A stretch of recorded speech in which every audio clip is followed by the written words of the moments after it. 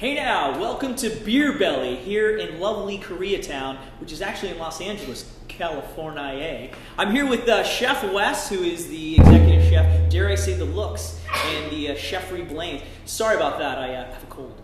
Actually, he's the brains and the beauty behind Beer Belly here, and what is some of the best food in LA, and I really love how you combine it in some ways. Thank you for having us out. Thank you for coming. Absolutely. So how long have you been, how long has Beer Belly been here, and how long have you been with the Beer Belly has been here since May, and I came aboard literally a week before we opened, so I had a week to get this place together. Unbelievable. The menu and then get it going. Well, you certainly hit your stride. I mean, it's great. I'm excited to try the food later. In fact, let's get this going. How did you come to be involved with this? I was actually, I'm from Philadelphia, and I came out here to start another business prior with some other people.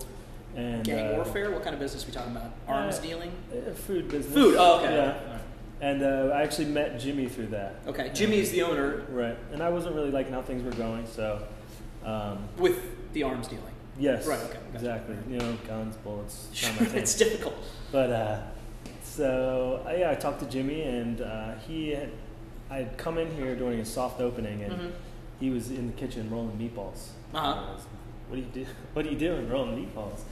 And he said one of his cooks didn't show up, and I said, you know what, let me write you a menu. If you like it, you know, I'll come work for you. Wow. So he liked it. And just sort of serendipity. Yeah. That's amazing. Did you now in the back of your head, you have this little fantasy like, I'm going to come in here, I'm going to wow him, or was it just this one of those random things, just this confluence of events? We kind of knew each other, and I thought I had a really great idea for this place, and I wanted the inspiration was really the beer, and you know I've done gourmet food, French food, Italian food, healthy food, but I just wanted it to be fun. Right. I wanted the food to be really fun, and you know, whether it's healthy or not. I want people to be like, wow, you know, this is a different version of food I ate when I was a child, and like just be happy with what they're eating, no matter, you know. Yeah, and I think that's one of the neat things about food is there's a connection that you have to it, because, and I think it's neat about human experience is that you take something that's so necessary, you can't get past needing food in your life, and you turn it into this thing that goes from necessity to joy. Exactly. And I think the neat part about food as you grow up is that you do associate it sort of with your childhood and memories you have, and what you've done is you've taken it to the next level, where you've sort of combined the joy of eating as an adult with that familiarity to it too. What are some of the things you have on the menu? You'll be trying the duck fat fries later, Death by Duck actually, and I saw that movie. We've been having brunch, so you'll also try the Protester, which is a eggs Benedict with foie gras hollandaise. We always have our quad deck grilled cheese, 4 cheeses, four stories. Like 4 slices of bread? Oh yeah, applewood smoked bacon. And maple syrup. Wow.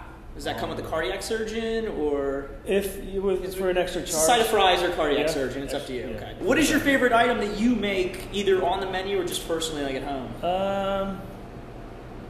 That's a good one. And tell me your favorite child. My favorite what? Child. My favorite child? Yeah, I want to know your favorite child and your favorite. I know they're very difficult to choose, so I'm just going to give you everything.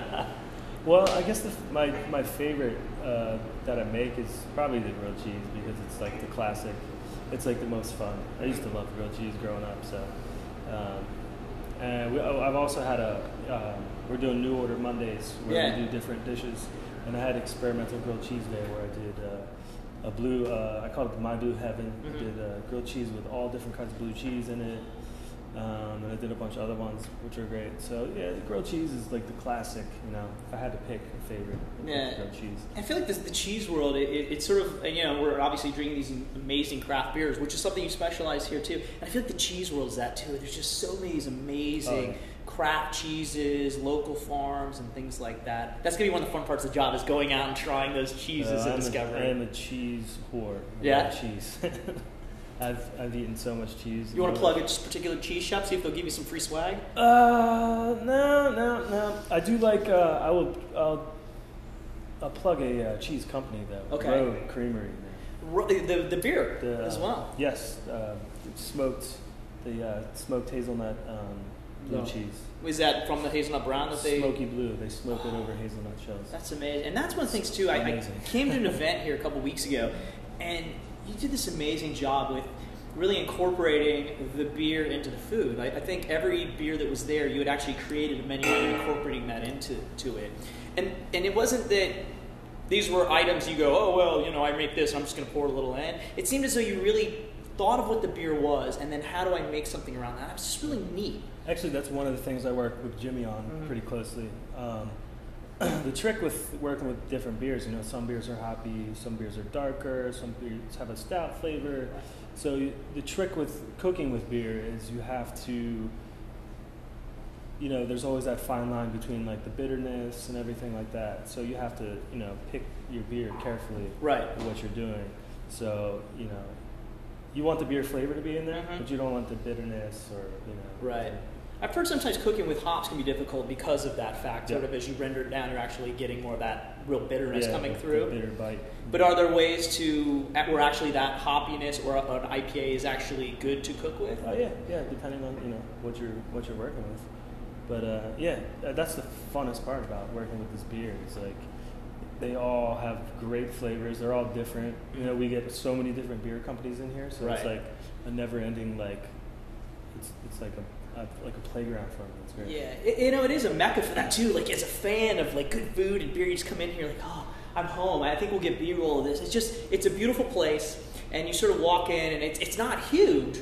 It's very comforting, and immediately you really like, okay, this is good. And then you walk up to the front, and the staff here is awesome, like, you know, except you. And you go up to the front, like, wow, it's nice, really, really carefully picked beers, and it says craft beer, and then to the right says crafty food. And you look at those, you go, oh, that's interesting, and that too. And then you actually look at the description on the menu. It's really an all-encompassing experience where you're just hitting on every single element, and it's neat. And I think a lot of that comes from Jimmy and the beer, and I think just you guys just have this real vision that carries itself through. Definitely, like you said, serendipitous. Yeah. Just the whole thing, just me and him coming together. How long did it take you to come up with that original menu? Well, I didn't have much time, so there's only a couple things that are still left on it, but you know, I had like 3 days. Did you just take like Betty Crocker recipes and like less terrible? Spices, you know, everything in LA gets, you know, it ticks up. It's like, oh, I'm going to use, you know, a unicorn horn in this one. And everybody starts using it. Is there that one spice now where you're like, I'm staying away from it, everybody uses this right now? No, I mean, it just depends. For me, it's really what's going to complement the dish the best. Right. You know, if it happens to be a popular spice, you know, I'll throw it in there. But it's, for me, it's more about the complementing the main dish. Excellent. Dude, I love what you're doing here. This is my spice right now. It's beer. It doesn't really go in the food, except sometimes. It's so good, I'm spitting it out. It's delicious. But it does. It complements your mind when you're making it, and then obviously it incorporates into the food. So my last question for you, you know, until we're off camera, which that question will be, can I have some more food, is, all right, do you like your food better, or do you like generally eating other people's food? Oh, I mean, obviously I like, you know, my food. Right. But eating other people's food, it's more about, you know, relaxing. I mean, I work so much, so there's nothing like having someone else cook for you. Yeah, and it's, you know, we all love our wife, but it's nice to look around. I love cooking for people, too. So. Yeah. That's all. Okay, and let's just say, hypothetically, although we all know it's going to happen, you kill a hobo, okay? All right. And you're on death row, because, you know, they're going to catch you. You're not a master criminal, let's just say that. So you're on death row, you got one meal left. What are you doing? Is it something you make? Is it something that somebody else makes? What's your death row meal? Man, I'll tell you, I've eaten so many different kinds of food. Braggart. Congratulations. But honestly, if I had one meal left before I kicked the bucket, it'd have to be a big old pepperoni pizza from Gianfranco's Pizza in Philadelphia. Wow. It's my favorite pizza. One of the things I heard about you, because I did research, which is to say, ask the producers off camera before I came out here, you won some big competition, I'm assuming some sort of beauty pageant? Yes, the top grill master of Koreatown, the Korean Coalition, in August. It was an Iron Chef competition. Iron Chef? Kind of, you know, that style. Oh, you get like, oh, here's the food, giddy up and go. Cooking in front of the judges. Wow. You know, putting it in front of them. That's amazing. And did you have a background in that kind of cooking? No, actually it was the preliminary round that I got. They took the top four. Mm-hmm. The preliminary round was actually the first time I've made a Korean barbecue dish. Wow. So I made it. It's more about the, my style is, I love being inspired by things and theming things. So if you tell me that to make a Korean barbecue inspired dish, I'm going to do my homework and come up with something that's my style that incorporate those elements. And then at the finals, I just, I did something completely different. Everybody else I went against did the same thing. They did the preliminary rounds, and had great judges. I couldn't believe the judges that were on the panel. Jonathan Gold, Simon Munjandar. Hope I didn't mess that up from. Nobody will know anyway. From STV. We're gonna do a Chiron spelling that out, and it'll still be wrong. But so I went to the competition, did it, and they called my name when they called the winner. So wow. I couldn't believe it. Did you look at the envelope? A little bit. I was like, Well, in Korean barbecue, I'm assuming, it's a lot of pasty-faced white guys probably doing it, right? No. What? I was the only one. The only one? Wow. Super and you pasty. won? So you're like on some sort of hit list, I assume? I think so. Yeah. Well, so. It's worth it. You've got a trophy to show for it, and of course the accolades of ladies everywhere. Ooh la la. Now this is my favorite part of the segment, unlike Young Wes's, which would be the end of the segment when he gets to leave me the hell alone. This is the food time. We get to eat it, taste it, devour it, and ultimately feel guilty about it when I see my ass in the mirror later. That's right, I look at my ass. I divest myself of that statement. I apologize. Wes, this looks amazing. Thank you. Tell me what we will be eating here. We'll start with the fan favorite here. This is the Death by Duck. This is one of our most popular items. This is basically French fries, soaked in rendered duck fat, tossed with smoked salt and sweet onion sugar, topped with fried duck skin cracklings, which is basically duck skin fried and you chop it up, and duck confit on top with a side of raspberry mustard. Is that it? Because I feel like I need like 200-300 more ingredients. Man, you know what? I'm working on adding some stuff. You call it death by duck. Literally, Yes. I feel like there's been many people who have at least left here in an ambulance. I'm not gonna lie, it's not healthy for you, but it's healthy for your soul. Right, exactly. Well, thank goodness, because I'm gonna have to use my soul pretty soon. I'll be judged by Jesus, I assume. You want to dig in, or you want to talk about the next thing and then start digging in? Go to the next thing. Well, let's do introductions first. This is actually my politically incorrect dish. This is called the Protester. Oh, I thought it was going to be a racial slur. Okay, fine, if you want to go political, okay. This is a Eggs Benedict called the Protester. This is another duck-themed dish. This is, the key ingredient here is foie gras. It's foie gras hollandaise, where I take the hollandaise, I melt it down, and I use the foie gras in place of butter in making the hollandaise sauce. And then we have baby bella mushrooms and duck confit, and obviously your poached eggs, and then to top it off, all the rendered foie gras leftovers are cut up and sprinkled on top. This is amazing. You're gonna need a wire angle lens by the time we finish this. Let's dig in. I want to talk a little bit about the ingredients and how you came upon them. What's the best way to eat this? Hands or want to? Hands. Well, this one you might have to cut. Okay, excellent. We got any hand sanitizer? Yes, we're all buddies here. You've had cholera, right? Yo, absolutely. You will soon. All right, let's. I'm gonna start with the fries, man. These look amazing. So this is the duck confit on top. Yes. And then we've got the raspberry mustard here. Now, how does one make raspberry mustard? Just some Frenches and some jelly, or what? If I told you, I'd have to. We'll go in the kitchen later. Yeah. I'll get tackled, but I'm kind of used to that. Oh my god, it's really nice. Now, excuse me for talking while I eat. The fries got a nice texture to them. Now, are you doing them a special way when you fry them, or are they just like straight ahead? Straight ahead fries. We went through a lot of different types of fries to find the actual ones that work for us. So. I feel like that piece gets missed a lot in restaurants. Is fries or fries or fries? And I don't think they are. I mean, there's a texture to a really good fry, the way you cook it, the amount of time. I assume the heat of the oil. Yeah, that's true. Also, we were doing hand cut fries for a while, and I'm not ever going to pretend that I'm doing something natural. I'm not. These are certain companies' fries, but we went through hand cut fries, and the hand cut fries weren't absorbing the duck fat enough, right? For my taste, because I wanted to kind of punch you in the mouth.